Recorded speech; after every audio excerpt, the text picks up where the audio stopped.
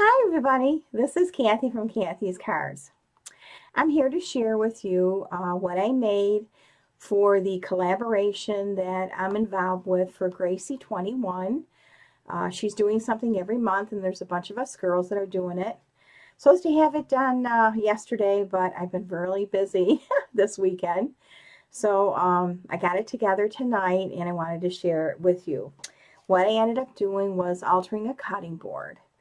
And this is what I ended up coming up with.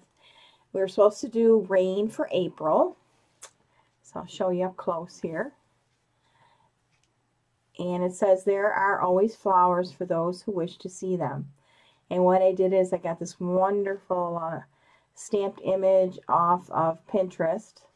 Because I only have a few stamps. And I had none with April or rain or anything. So what I did is I put the picture on and I Winkastelled it, and I don't know if you can even see that.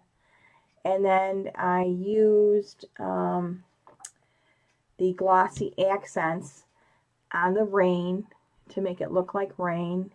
It's dry now so you can kind of see it.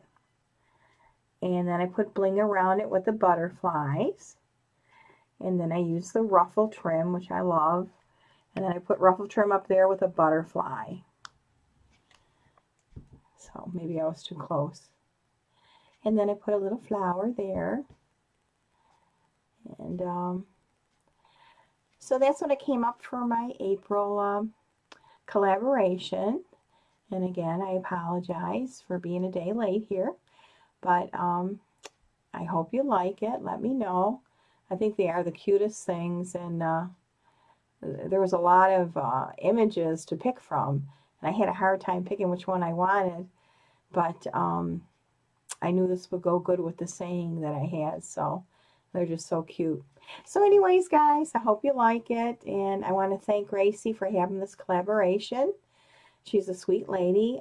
Down below, I will be putting her information and everybody else that is in this collaboration, and you can see what they made for the month. So thank you, everybody, and have a great weekend.